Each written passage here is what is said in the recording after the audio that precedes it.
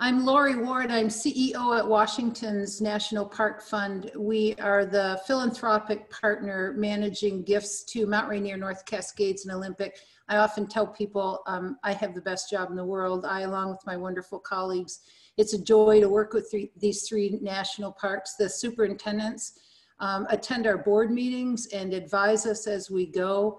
And we just have a very, very collaborative relationship with them and work to raise money for their top priority projects throughout the year. A lot of you who are with us today are very active supporters, and for that, we're incredibly grateful. This afternoon, we're going to hear quite a bit from Chip about the status of what's going on up at Mount Rainier. Just before we do, I want to share with you that we have a board of 22 very active and involved board members. Our mission, our vision is parks, and we believe that our parks are parks that are strong and vibrant, youthful and everlasting. And we work towards that as our vision as we continue moving forward. Challenging times right now, and yet our parks will be there for us soon and somewhat there now. You'll hear more about the details as Chip gets started. So with that, I am going to introduce Chip Jenkins, Superintendent at Mount Rainier National Park. It's really great to have you with us here again, Chip, today. So thank you for joining us. Thanks. Glad to be here, and thanks to everybody who's tuning in. So what's happening up at Mount Rainier? Dive in. Tell us a little bit. Yeah, well, like much of the world, right? Where I'll just be straight up with you. I think many people are kind of feeling the stress of the current situation, where we've got we're 12 weeks into this the response to the COVID-19 pandemic. We also have a tremendous amount of anxiety, around the economic crisis that's facing our country, and then the events over the last 11 days in terms of the response triggered by Mr. Floyd's death and the social demonstrations that are going on. It's it's a challenging time for us, and we recognize though that the national parks and public lands are a place where many people want to find solace, and they want to find inspiration, and they want to find a respite, and people are looking forward to getting back out and to have the values of Mount Rainier and the national parks and the other public lands have. I will also say that the National Park Service, as the American people through their elected officials in Congress, the National Park Service also does play a role in terms of preserving and telling the story of the advancement of civil rights in our country. And I encourage people to go to nps.gov, the website, National Park Service website, and learn about the journey from Civil War to civil rights, and many different places like Martin Luther King and the Selma to Montgomery Trail and the Tuskegee Airmen and women's rights, and a variety of other places that the American people have set aside as we continue to struggle with ensuring that everybody in our country is treated with justice and equality. So, thank you, Chip. Thank you very much. Tell us a little bit. Let's start off with what's open, where people can gain access to Mount Rainier National Park. Share a little bit, if you would. Yeah, sure. So, so through all of this, we have kind of this interesting dynamic around Mount Rainier, where we have roads and facilities normally are closed in the winter and the spring, so many of them as a result of 10, 15, 20 feet of snow. And so we have kind of the twin things of going on in terms of restoring access, both from our COVID-19 response, as well as also doing spring opening. So right now, actually, people can access the perimeter of Mount Rainier National Park. You can drive through on Highway 410 and 123 on the east side between Enumclaw and Packwood, and all of the trailheads along that road corridor are open. You can walk into Ohana. We actually have the restrooms in the campground and at the visitor center are open to provide that for folks. And you can drive up from the Carbon River Road to just shy of the boundary and be able to park, or you can drive up to the gate at Mowich and be able to park. Um, uh, yeah, and the backcountry is open. So actually people can come into the backcountry. You can get a permit for an overnight wilderness trip in the park to be able to do dispersed recreation. Thank you. You know, the million-dollar question here, when will the gates of at Nisqually open down in Ashford, outside of Ashford? Sure, so the road between, yep, so the road between what we call the Nisqually Gate, that goes up through Longmire into Paradise. So that road has been closed. It is still closed. And we are moving in concert with the state of Washington in order to be able to support the public health response to COVID-19. And so the governor of Washington has decided to actually have a more refined approach, which is going on a county by county basis. And the majority of Mount Rainier National Park, including that road corridor, is actually in Pierce County. So we are aligned with what Pierce County is doing. Yesterday, Pierce County submitted a request to the state of Washington to be able to move from their Washington State Phase 1 to Phase 2. When Pierce County moves to Phase 2, we will shortly after, we will move to restore the private vehicle access to Longmire and Paradise. So I think from what I understand is Washington Department of Health is reviewing that application from Pierce County. And hopefully by the end of the week, the state will be able to make a decision on that. And then 12 to 24 hours later, it will take us to kind of do the final steps in terms of spooling up to make sure that we've got staff on to be able to open things up. How about the visitor centers? The visitor center, yeah, so a visit is going to be really different this year. Currently, our plans are in our initial phase, we actually have a 3-phased plan for reopening. We're currently in Phase 1 and then we would move to Phase 2. Under Phase 2, the visitor centers are going to remain closed. That includes the Jackson Visitor Center at Paradise.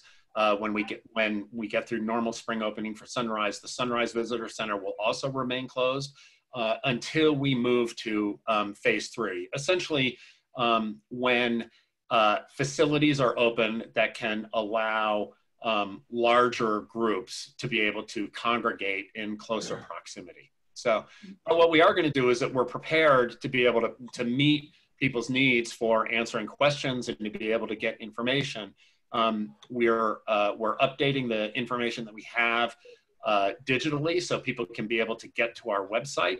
Actually, I think we have a slide where we might be able to put that up to be able to show people our website address.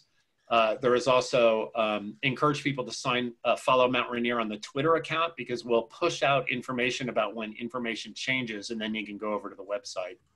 We're also going to be, thanks to the generosity of donors from to Washington's National Park Fund, we're experimenting with having some very large format orientation and wayfinding signs that we will temporarily install outside up at Paradise to be able to help people get the current trail information. And then we'll also have rangers on duty using COVID mitigation, including social distancing and plexiglass barriers to be able to be there and to be able to answer people's questions. And we're anticipating doing the same things over in Ohana and eventually when Sunrise opens. Great, thank you. Chip, there's a lot of volunteers up at Mount Rainier, sometimes up to 2,000 people giving of their time and their talents and maintenance of the trails and a lot of different things. What role are they going to be able to play this summer? A lot of them are with us here today. Yeah, volunteers, Mount Rainier National Park is very, very lucky to have a collection of people who bring a wide breadth of knowledge, experience, skills, energy, talent, whether they are people who come and work for half a day or people who come and commit much of the summer. They provide a variety of critical things, not the least of which is serving as ambassadors in the local community for being able to share accurate information about what's going on and then being actively involved in the park. Unfortunately, as a result of the COVID-19 and some of the mitigation measures that we're taking, we are scaling back some of our operations this summer. But for example, we've actually hired half as many summer employees as we normally do, just simply because in an unusual way, labor is not our problem, space is our problem, right? We need to be able to maintain adequate space among folks.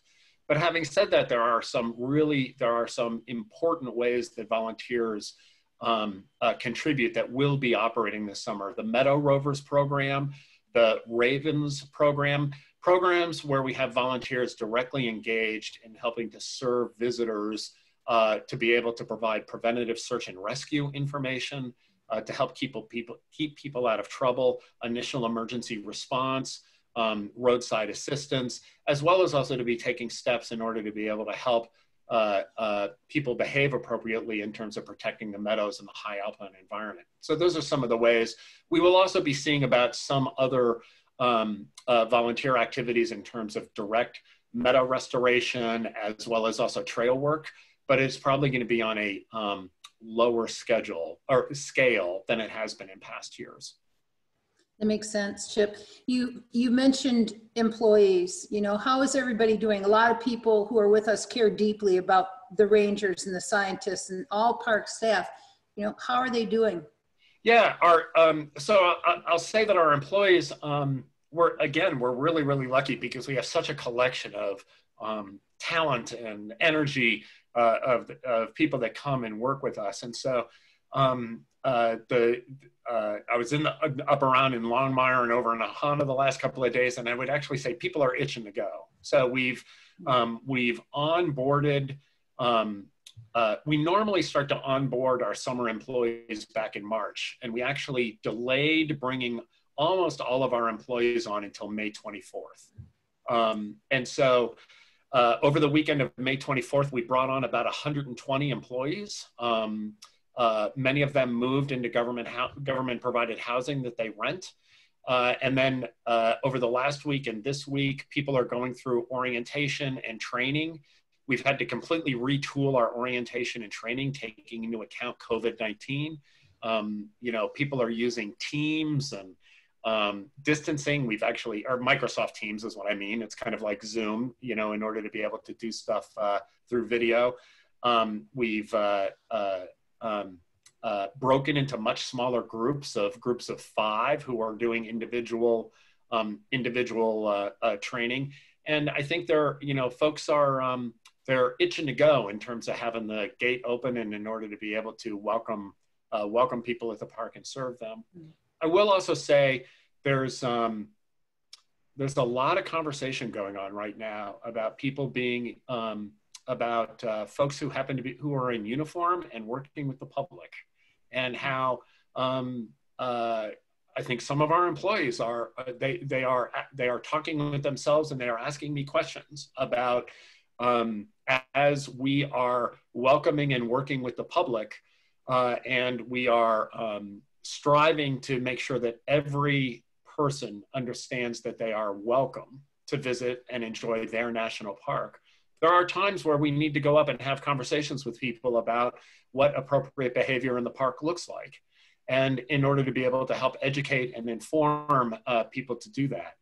And with the dynamic that has been going on over the last 10 days, there are conversations going on about how members of the public are going to be viewed working with us in uniform.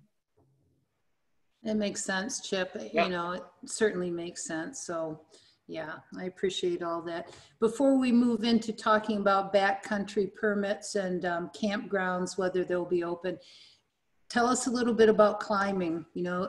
I believe that up until 10,500 feet, it's open.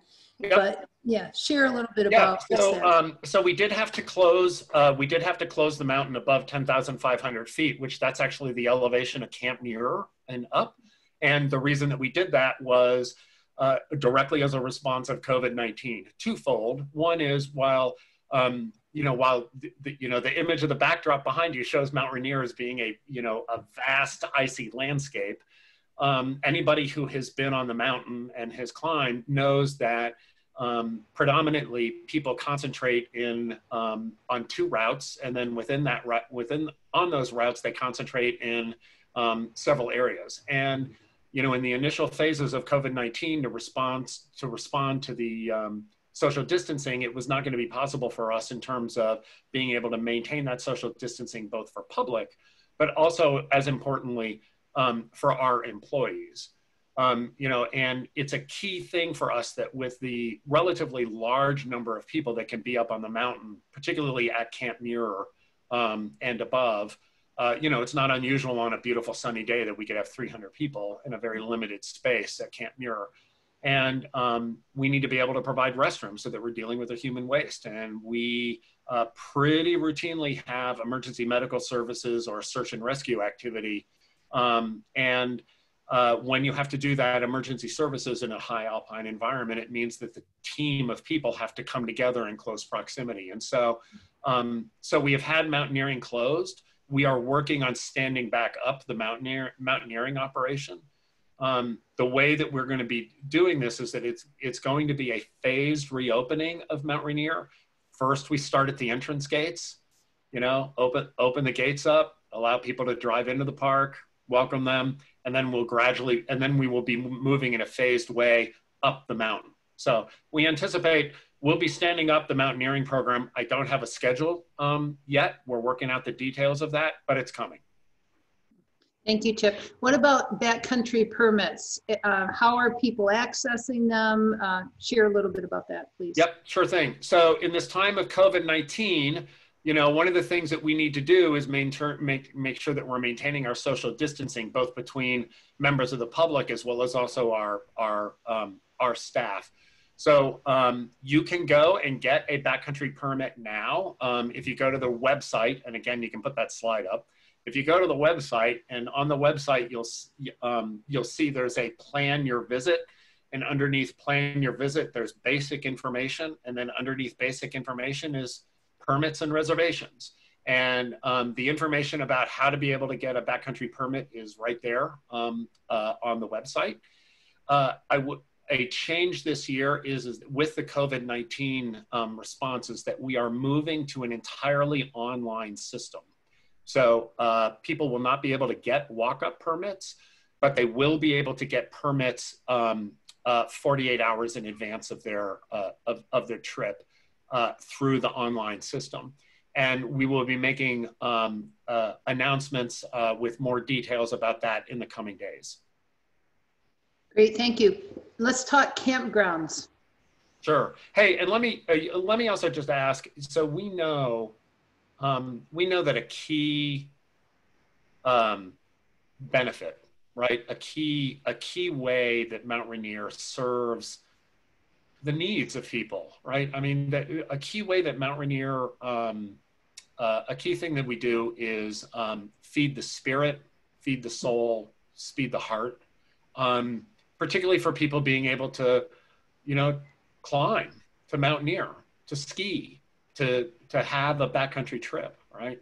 And this is a really different year, and we are having to make transitions in terms of how we ensure that we provide that access and provide those abilities to be able to feed people's spirit that way. Keep my people, keep our park rangers safe, and to be able to do that in a way where we disperse recreation and we provide wilderness experience. And so, so as we move through these changes in terms of restoring mountaineering access, as we work to, stand up the permitting system, one of the key ways that people can help us is have patience, right? This is all new for all of us. So we are doing our best. My employees, your park rangers who are there, who are trying to serve your needs, they are trying to do their best in terms of helping you get out and have a great experience. I just ask that everybody have a little bit of patience. And so turning attention to patience is campgrounds, right? So when we first restore access, it's primarily going to be for front country day use and backcountry overnight use. So you'll see in the coming week or so, while people will be able to come into the park and we welcome them back, you'll be able to have a backcountry trip, but there's not going to be any front country overnight opportunities yet. The campgrounds and the lodging will not yet be open.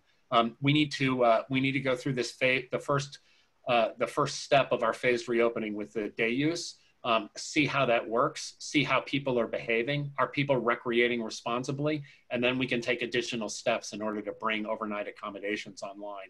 And this is completely consistent with what's going on around the state of Washington. I was on a coordinating phone call this morning and with state parks, and I understand that state parks is in the process of standing up campgrounds in 22 counties that have moved to phase 2. However, it's likely to take them several weeks to bring all of their campgrounds online. And in fact, there's actually 3 or 4 counties that are in phase 2 that have actually asked the state to not open up their campgrounds. So we're all just trying to move cautiously here to both have the benefits of public land, the benefits of overnight camping, but also make sure that we're keeping people safe. There's been a big uptick in sales of bikes, right? Yeah. And bike service and repairs. And if people wanted to drive close to one of the entrances and ride their bikes, and can they do that? So people will be able to, once we open the road in Nisqually at the, to Longmire, people will be able to ride their bike up the West Side Road as they normally do. And then as we do every year, there'll be the opportunity to be able to ride over on the Sunrise Road or in the White River. And we're on a normal schedule. That will not open in advance.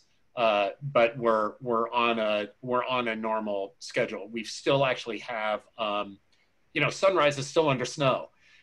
We actually have, while we've gained administrative access up there, I think it's starting next week. We're actually going to be sending people up there with shovels and hand-powered snow blowers in order to start digging out the building so that we can, so that we can start to turn the power on and get the water system working and start to charge the wastewater system. Chip, people that have reservations at Cougar Rock, if the day comes and goes and it doesn't open, I imagine they'll be able to get refunds through recreation.gov. Can you just address that a little bit? Yep, people will be able to get for reservations that are canceled. People will be able to get their get refunded. Yep. And we're hoping, I know that Cougar in a normal year, Cougar Rock would be open by now. We are anticipating that the campgrounds will open. It's just going to take us a couple of weeks in order to be able to do that. And let me say that part of the reason is, as I said, for safety, but part of the reason I touched on earlier in the call, which is we have hired just about half of our normal staff for the summer. So we have fewer people on board. So that is, that translates into it's taking us longer to, to turn the power on, to turn the water systems on, to get them sanitized, to get buildings de-winterized, and to be prepared for opening. You mentioned Paradise Inn and the lodges in the park. I'm pretty sure you have no clue when activity may start up there. Is that right? Well, yeah, I think. We're working with Rainier Guest Services very closely, and I think what people will see is first they will see the store at the National Park Inn in Longmire will open. That'll be available with grab-and-go food and as well as gifts. Then probably see lodging at the National Park Inn open up with the restaurant serving under the conditions that apply to restaurants in Pierce County. Then we are likely to see Paradise Inn, the store at Paradise Inn open for grab-and-go food. And then I think there is a complex business decision that is going to have to be made in terms of lodging being provided up there. Because one of the key factors that many people may not be thinking about, but that with the COVID-19 response, we both the National Park Service and the concessionaires, we have to completely change the way that we house our employees. We cannot house them in high density housing like we have done in previous years. For us with the National Park Service, what that means is that we're in a place where we are putting employees in housing where it's one person per bedroom per bathroom. The concessionaire has a number of things that are more dormitory style. And so they are having to really adjust their operating model in terms of how they go about doing that. And part of that, operations is, will they have enough staff in order to be able to provide kind of the key services? And so they're working through all of that. We have some questions I'm going to pull up, but before I do, we're doing well on time. Anyone who's participating today, if you do have questions, go ahead and insert them in the Q&A box down at the bottom. I want to toss out kind of a fun question to you, Chip, that came in earlier this week. One of our guests today is planning on proposing. I don't think his girlfriend's on today. If it's a surprise, it's too late. Yeah, right. This summer up at Mount Rainier National Park, and he's wondering, from your perspective, you know the park well, which spot would have the nicest backdrop? Oh my gosh! You know what?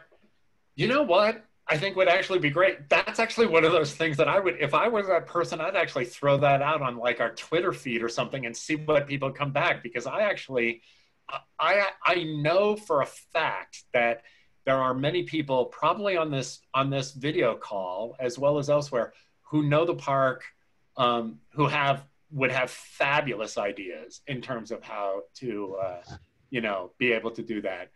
I guess my advice to that person would be to kind of think through: are you looking for a quiet, isolated place, or are you looking for like a group dynamic where you got the roar of the crowd behind you? So I would take those kind of into consideration. The other what I would say is that if you are looking for trying to do something where you are have some privacy, then I would urge you to try to do it at I don't mean the location, I mean the time of day, at sunrise, early in the morning, right? If many of the places you go, whether it's Paradise or Sunrise or Ohana, or if you come in early in the morning, there's relatively few people around. So that's my advice for you. Thank you very much. Let's see, what do you know about our other national parks, North Cascades and Olympic, and where they're at in the process? You and I both know some from what we're seeing and hearing from our colleagues, but can you shed any light? What I know is kind of fact-based is the best thing that people can do is go to their website. And if you throw our website back up on, I can give you a little trick in terms of trying to find other parks' websites. If you put that slide back up. And so if you see where it says website, nps.gov/ and then there are 4 letters, MORA. So every national park has a 4-letter code for it. And so for North Cascades, it's NOCA, and Olympic, it's OLYM. And so, and for Yosemite, it's YOSE, and for Yellowstone, it's YELL. And so everybody's website, you just plug in the NOCA or the Olymp right there, and it'll take you right to their website to be able to get their current information. Thank you. Let's see. So some folks are asking about toilet facilities, and you're all preparing. That's a big priority for the park. Yep. As you phase and begin opening up, tell us your plans for how that. Yeah. So I think one thing that is one thing anybody who's visited Mount Rainier, you intuitively know, but I'll just say it, right, is Mount Rainier National Park, for the vast majority of visitors drive in and don't go very far from the road. A visit to Mount Rainier was actually intentionally constructed, and it was intentionally constructed to deliver people and host people at areas that are hardened. And so we have places, like Longmire and Ohana and Paradise and Sunrise, And when you concentrate people like that, we need to make sure that we are taking care of human waste. We have to take care of human waste both for human health and safety, as well as also the safety of the natural ecosystem. So yes, at those places, Paradise, up the Nisqually River corridor, as you drive in, you can stop at Couts Creek, you can stop at Longmire, you can stop at Narada Falls, and up at Paradise, and the restrooms will be functioning. We've got custodial staff on that will be cleaning them. I will say what you should count on is that the restrooms will be cleaned at least once a day. Generally, they're cleaned in the morning. So, you should come prepared with your own hand sanitizer and just be aware of the cleaning schedule for that. Thanks, Chip. Let's see, in general, can you tell folks how Meadow Rover volunteers will be used differently this year? Do you have any thoughts on that, or are you close enough to that? I haven't talked to Maureen, is the super capable interpreter who coordinates our Meadow Rovers, and I've not talked with Maureen about the specifics of what the operational details are. I know that what she has laid out, though, is that the normal orientation and training at the start of the season will be different in the sense that, from what I understand, is that we might be doing it in smaller groups, or might be doing it in a way that is helping people to maintain their social distancing. What I suspect is that we may schedule rotating. It's part of what we're trying to do with our employees in terms of scheduling out start times so that not everybody starts at the same time, so that people congregate in the work locations as they're getting ready for the day, checking in, doing their safety assessments, gathering safety gear, radio, and whatnot. We're scheduling that out. So I think the best thing to do is to talk with the supervisor about that in terms of those details. Mm-hmm. People are wondering about the volunteer campground. Will it be opening in phase 2 or 3? Any thoughts on that? Yeah, actually, when we open, the Longmire Stewardship Campground will open. However, it's going to be operated at a smaller capacity, and at least for the foreseeable future, we will not be having any showers. And part of that is because of the CDC guidance related to shower facilities that are shared by multiple people. Essentially, it requires a thorough disinfectant cleaning after every use. That's something that is just not sustainable for us with the number of people that could be staying in the campground. So we are giving priority to organized groups that are coming with their own leader. In large part, again, it goes back to COVID-19 because we are relying upon the leadership and the supervision of those groups in order to be able to help maintain those groups' safety as they come and do work in the park. Tour buses?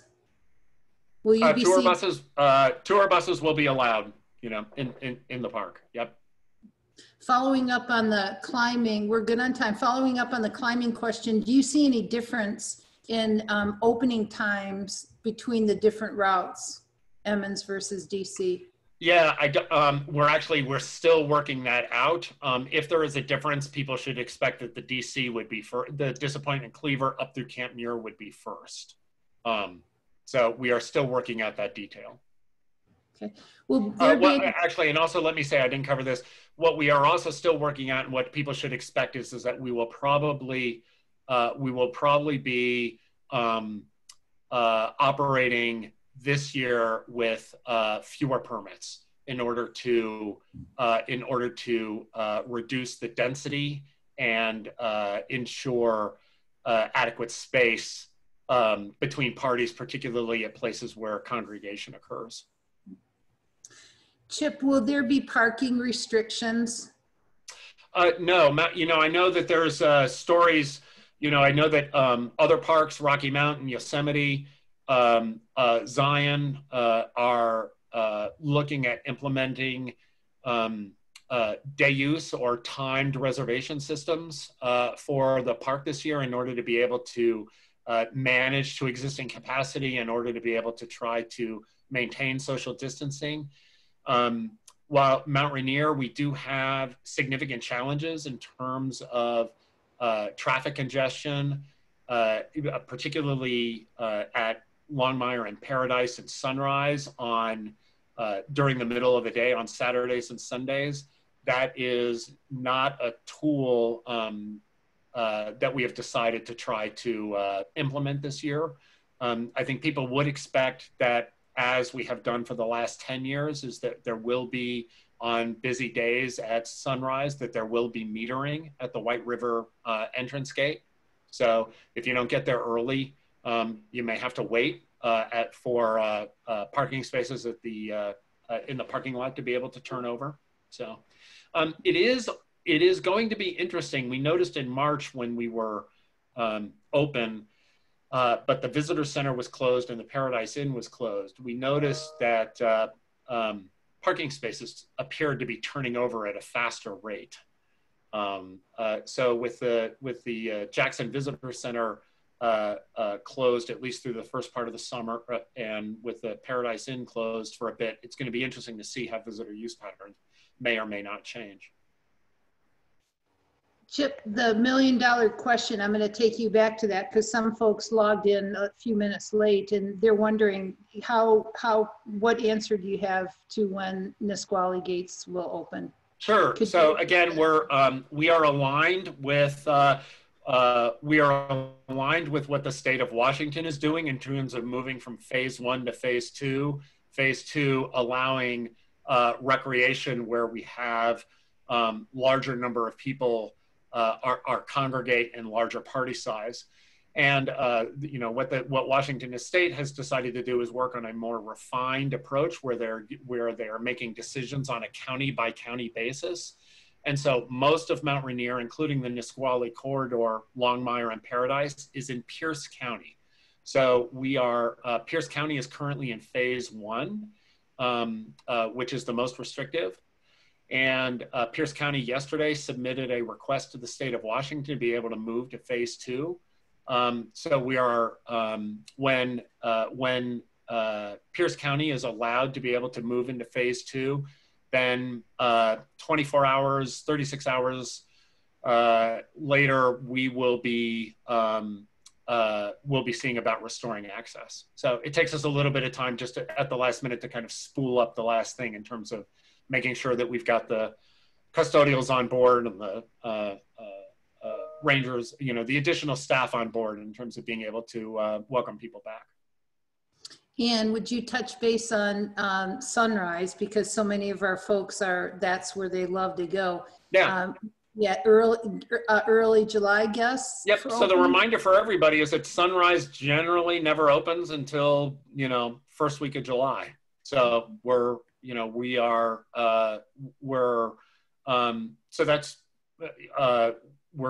maintaining that as a target.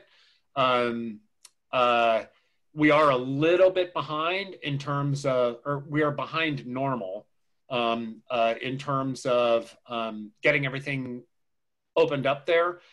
We've plowed the roads up there. We're going to be sending crews up next week that'll be hand shoveling and using smaller snow blowers in order to be able to dig out the power system, dig out the water system, dig out the wastewater system in order to be able to de-winterize those and be able to get them charged and certified in order to be able to operate. And then we'll go about starting to dig out and de-winterize the buildings up there. A couple of common questions going on about with the social distancing and how will visitors gain access to trail information while they're in the park? Yeah. Yep. So first thing is what I would really encourage people to recreate responsibly. Kind of the key thing about recreate responsibly at the start is know before you go. So encourage people to make use of the Park Service website. Maybe we can put that back up again. So that if you go to our website and underneath the website, there's a tab that's the very first tab is called Plan Your Visit, and it's basic information, and that can take you to trail information. So get that information before you go. There are also other websites out there you can use. A really great one to use is the Washington Trails Association. They maintain a very robust trip report website that can also help people plan their trips. So, and then coming up, you can access, there will be rangers outdoors up at places like Paradise and Sunrise to be able to answer people's questions.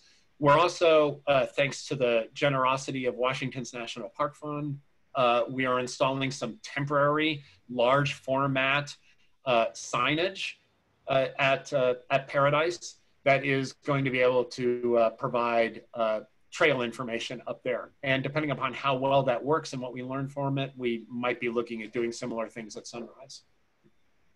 Thank you. A few more questions. Up at Sunrise, is this a pretty average year for snowfall, or has there been more snow than usual? Yeah, we are, at least for snowpack, which is kind of what people care about in terms of like, where is it in terms of melt at? I was just looking at the report this morning, and I think we are at 107% of normal. So I would call it normal. I think we've whipped through everything really well. Folks have had some great questions. As we begin to wrap up, do you have any closing comments you'd like to share with everyone, Chip? Yeah, several things. First and foremost, what I would like to do is, I mean, just what I really want to do is that if you're taking time out of your busy day and energy to call into this, clearly you really care about Mount Rainier and maybe other national parks. And I just want to thank you for that. This is your park. These are your public lands. And we appreciate your support and your interest. We appreciate the commitment that people have to recreating responsibly, coming out and looking at caring for the park, as well as caring for yourself and caring each other. I also I know it's been really, really difficult. We've been closed for the last 12 weeks, and people are looking forward to, getting all of those things that the magic of Mount Rainier provides to you.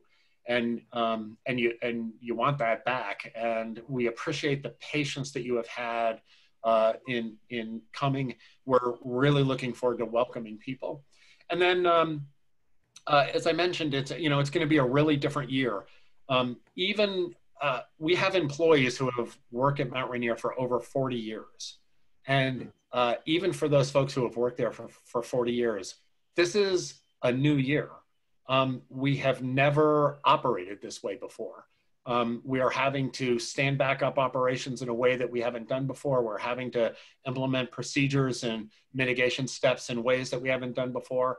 And so, if you have a couple hundred people who are all trying to do work and it's all new to everybody, we're going to make mistakes. It's going to take a little bit of time. And so I just ask that you continue to have your patience, through the summer with us. And then last, with everything that is going on, particularly in the last 10 days, and the concern that people have about, equity and justice in our country, I just encourage you to kind of reach out and think about, maybe people who have never visited Mount Rainier, maybe people who have never felt welcome on public lands. If you're a person who's tuning on here, you probably are pretty knowledgeable and pretty skilled. And so hopefully, maybe what you can do is invite someone to come out and understand what their public lands are about. Thanks. Yeah, I love that, Chip. It's a great lead in. In 2 weeks, we're going to have some of our friends from Casa Latina. We'll have a Spanish-based conversation for junior rangers. So we're excited about that. That's taking place in 2 weeks. Next week, for everyone's information, we'll be traveling up to North Cascades National Park and doing a special program on soundscapes, which I think is going to be fascinating myself. And we're going to continue these through the months of, through the summer months, probably going every other week. Let's see, one more I want to mention is on June 24, we'll have an author from, he's an emeritus faculty from Evergreen State College, yes. And his name's Jeff, and he's going to share about his book that he's written on the national history of Mount Rainier. So go to www.wnpf.org/field trip and you'll find us. Let us know what questions you have. And just again, Chip, thank you so much. And, you know, we're all with you as you all work so hard to open up a place that so many of us love deeply. So thank you. Thanks for your time today. Thank you. We look forward to seeing you all on the trail. There you go. Thanks, everyone. Take care.